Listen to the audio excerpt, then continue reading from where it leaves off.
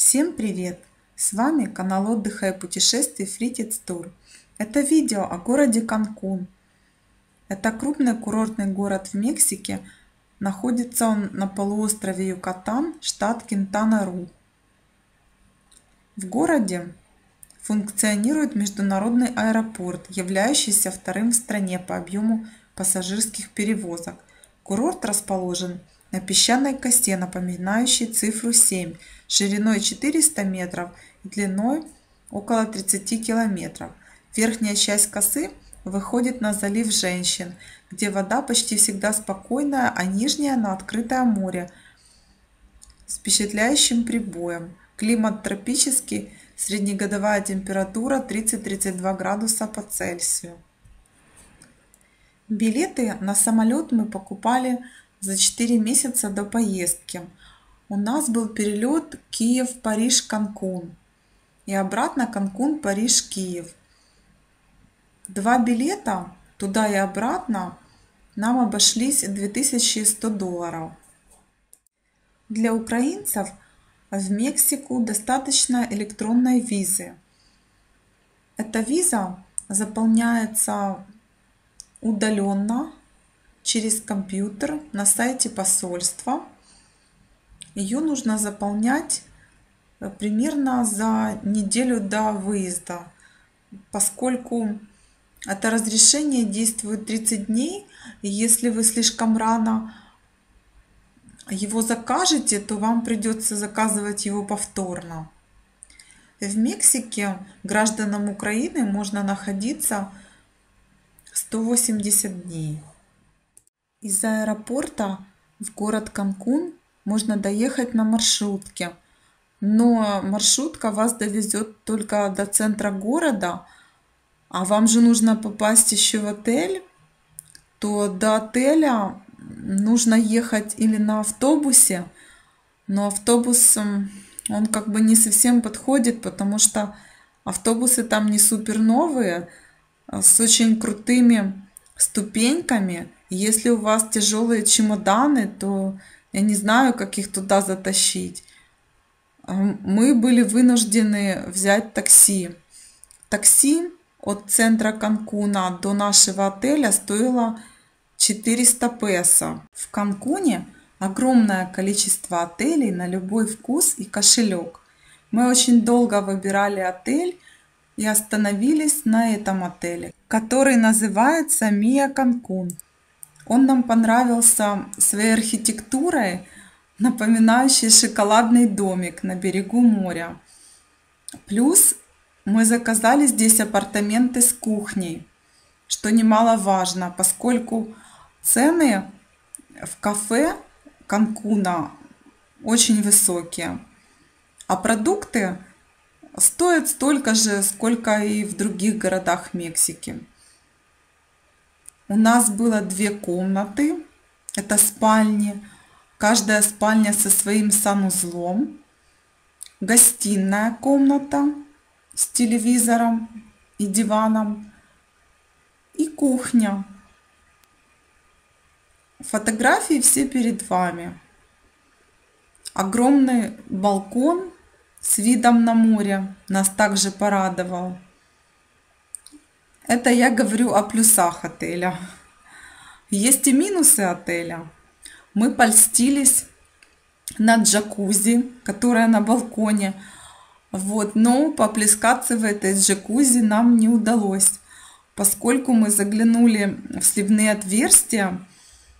Они были все покрыты плесенью черно-зеленого цвета. Мы не рискнули эту джакузи заполнять водой и там купаться. Это один минус. Второй минус.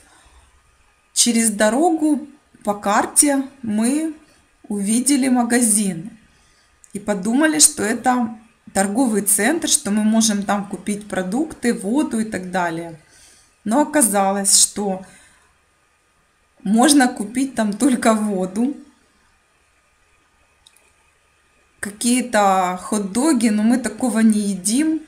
В общем-то, мы туда ходили только за водой. А все остальное место в торговом центре занимают сувениры по невероятно высоким ценам. В стоимость проживания в отеле был включен завтрак. Расскажу отдельно о завтраке. В общем-то, завтрак был неплохой. Нас кормили вкусно, сытно, но было два минуса. Первое, что завтрак подавали на веранде с видом на океан. Это, конечно, очень красиво, но там были окна огромные от потолка до пола.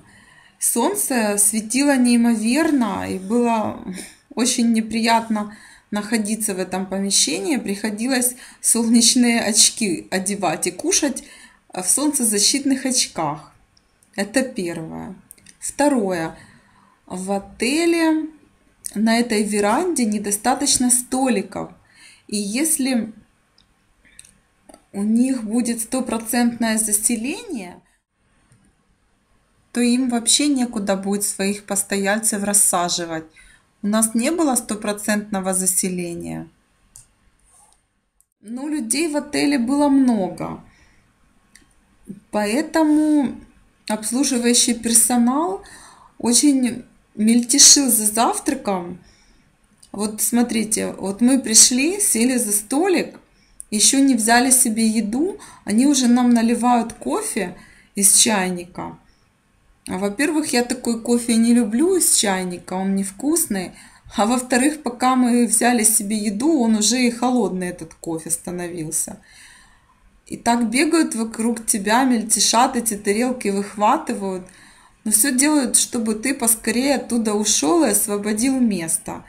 Это было очень неприятно, поскольку для меня завтрак – это самый приятный прием пищи и время для релакса. Расскажу еще об одном немаловажном нюансе бронировки отеля. Ровно за месяц до поездки у нас на карточке, которой мы бронировали отель, была заморожена сумма примерно эквивалент $100 США. После приезда в Украину, через какое-то время, точно уже не помню, по-моему, в течение месяца отель вернул нам эти деньги. В Канкуне мы отдыхали в январе 2016 года.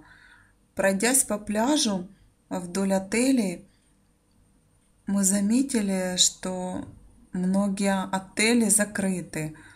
Также очень мало людей в барах и ресторанах.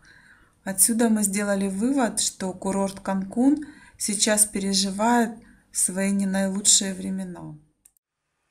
В Канкуне все заточено под американских туристов. Цены, питание. Здесь большинство обслуживающего персонала знают английский язык. Из стран бывшего Советского Союза здесь очень мало туристов. Ну, мы здесь видели русскоговорящих туристов, это были единицы.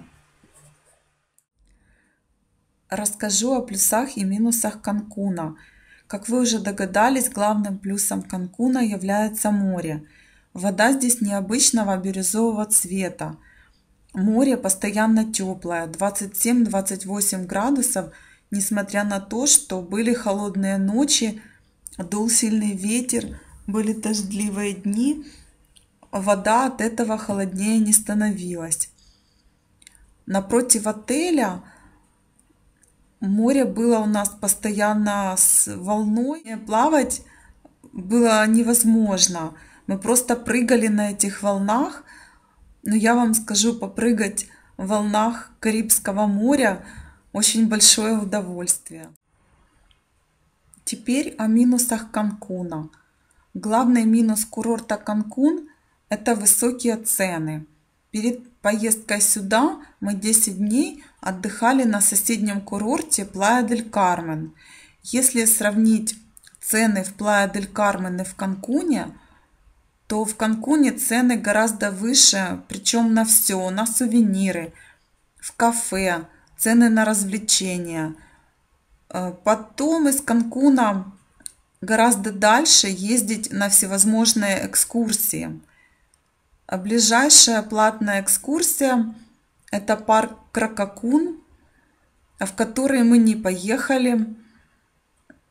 Это очень смешно платить за парк Кракакун, в котором показывают крокодилов и насух, причем ограниченное количество времени, то есть вы заплатили за вход, и вы там можете находиться не больше часа. Мы посетили в Канкуне национальный парк Урбана-Каба, в котором смотрели на насух и крокодилов абсолютно бесплатно и гуляли сколько нам захотелось. Из Канкуна возят в парки экстремальных развлечений, в которых можно прыгать с тарзанки в озеро, можно кататься на машинках то ли без тормозов, то ли без ограничителей. Ну, в общем, мы не сторонники таких развлечений, поэтому для нас это было неинтересно. Так что, если вы любители экскурсий, то для вас будет лучше поехать на курорт Плая-дель-Кармен.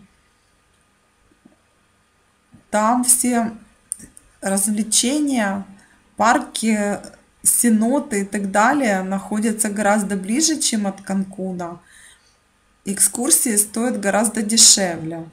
А в Канкун можно приехать на несколько дней только ради прекрасного моря. Ну и не знаю насчет ночной жизни. Мы ночью здесь не были в клубах. Опять-таки здесь есть клуб Кокабонга, тот же самый, который в Плая-дель-Кармен. Что неприятно удивило в Канкуне, так это отсутствие экзотических растений, цветущих шикарных клумб, эти старые автобусы с крутыми ступеньками, везде насажены пальмы и стриженные газоны. И это все. Как-то для меня это не показатель какого-то шикарного курорта, за который нужно ломить такие деньги. Опять-таки в Канкуне очень мало отелей в национальном мексиканском стиле. Все так стандартизировано. Все отели похожи один на другой. Невозможно понять, где ты находишься. В Египте, в Турции, в Мексике. То есть ничто не указывает на то, что ты находишься именно в Мексике. А все-таки мы, туристы, едем за 3-9 земель ради экзотики, а не ради вот этих бетонных коробок. Это копии кораблей, на которых Колумб когда-то приплыл в Америку. Сейчас на них катают туристов. Прогулка на таком корабле стоит от $100, в зависимости от того, что включено в стоимость этой прогулки. Самая интересная особенность — это рассказы пиратов. Интересно, пираты рассказывают истории, я так понимаю, на испанском или на английском. Но если вы хорошо знаете испанский или английский, думаю, что вам это будет интересно.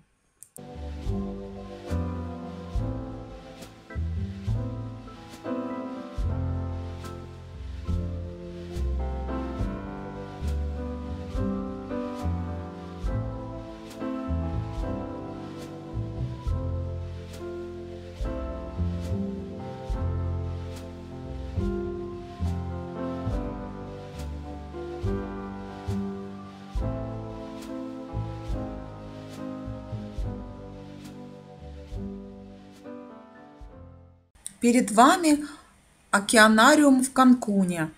Нас он ничем не удивил, а даже расстроил. На первом этаже находится единственный зал, в котором всего несколько аквариумов с рыбками. На втором этаже на открытой площадке есть вольер с крокодилами, вольер с черепашками, несколько скатов и несколько морских звезд. Как потом оказалось, что в стоимость билета входит шоу дельфинов. Об этом мы узнали после покупки билетов. И с момента нашего прихода в океанариум до шоу было 2 часа. То есть 2 часа мы должны были гулять в этом океанариуме, ждать шоу. Нас это совсем не устраивало. Шоу дельфинов в этом океанариуме показывают дважды в день. Поэтому прежде чем купить билет, вы подробно узнаете, в какое время проходит это шоу, и не повторяйте наши ошибки. Замечу, что в моем родном городе Киеве, недалеко от станции метро Дарница, находится прекрасный океанариум с очень богатой коллекцией морских обитателей. Поверьте моим словам, этот океанариум вас не разочарует, так что будете в Киеве, обязательно посетите наш океанариум. На канале Fritz Tour вы можете посмотреть видео об экскурсиях из курорта Канкун, а также из курорта Плая-дель-Кармен. Следующее видео будет о парке Шкарет. Всем спасибо за просмотр. Если видео вам понравилось, то ставьте лайк. Если не понравилось, ставьте дизлайк. Пишите свои комментарии внизу под видео. Оставайтесь с каналом Fritz Tour. Делитесь этим видео в социальных сетях со своими друзьями. Может быть, им тоже будет интересно узнать о курорте Канкун. И до новых волнующих встреч, друзья!